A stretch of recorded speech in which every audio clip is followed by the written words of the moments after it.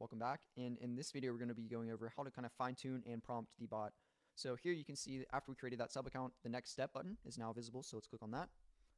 And here we're going to get into, kind of prompting and configuring the bot. But before we get into it, guys, I want to really emphasize this. Do not overthink it, right?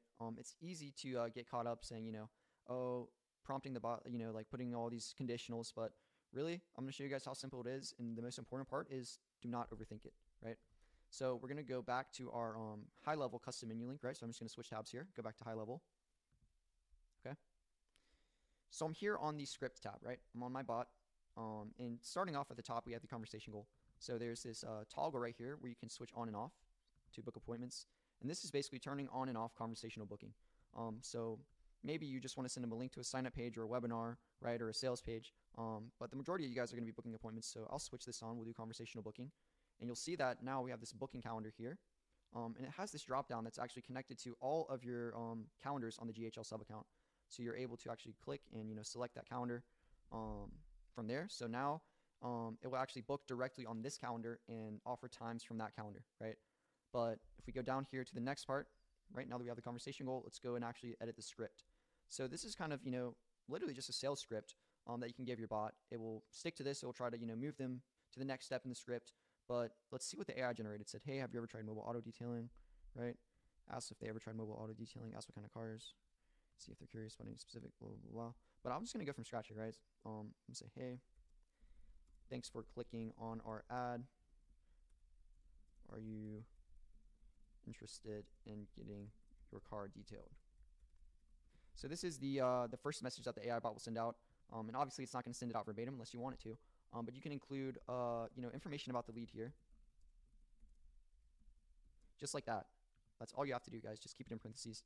And then you'll notice that step one is actually kind of correlated to our intro message. And we do this on purpose, right? Because the intro message is sent out, right? And then the AI will actually see that, okay, the first message I sent out was step one in the script. And that kind of sets the precedent, that kind of sets the tone, and lets the AI know that, we actually should follow the script. So the intro message and step one should be almost identical. And guys, honestly, what I've been doing now is literally just saying send intro message. So it's that simple, right?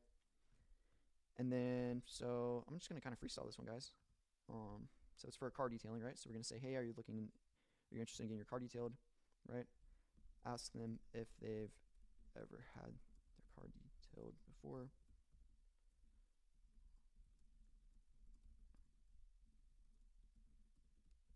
Right? So that's just a simple question, right?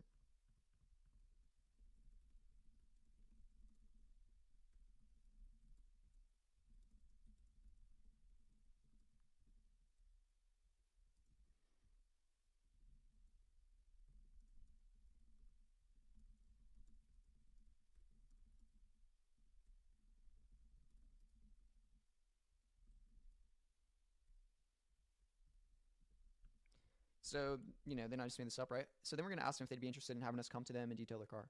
And you can kind of include an example message in quotes here. So I said, in quotes, would you be interested in having us come out and detail your car for you, right? So again, all we're doing is, are you interested in getting your car detailed? Awesome. Have you had your car detailed before? Would you be interested in having us come out and detail your car for you, right? I'm going to add the next step.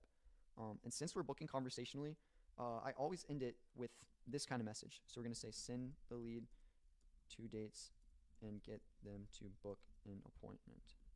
So that's all we have to do, guys.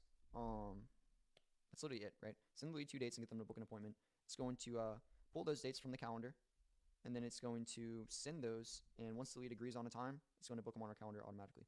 All right.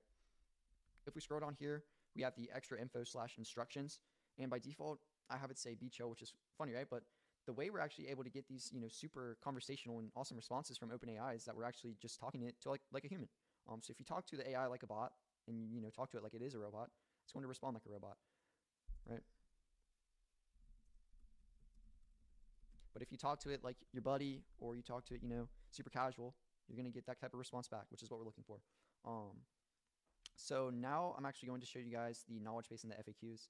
Again, the most important thing is do not overthink this. So over here on the knowledge and the FAQs, you'll see these are all generated from our website, right? So, hey, can I book my car detailing online? Absolutely, right? Do you guys come to me for the detailing? Yep, we're all about convenience. And notice all of these FAQs are super, super casual. And that's, again, how we're able to get these awesome responses. But if you want to edit any of them, of course, you can just edit and save, or you can add one manually. But again, guys, I would recommend, honestly, no more than 20. You really do not need a lot of FAQs here. And the more FAQs you have, honestly, it's just going to confuse a lot more. But so super, super simple. That's the script and the FAQs. And in the next video, I'll actually be testing it out and turning it on for you guys. So I will see you guys then.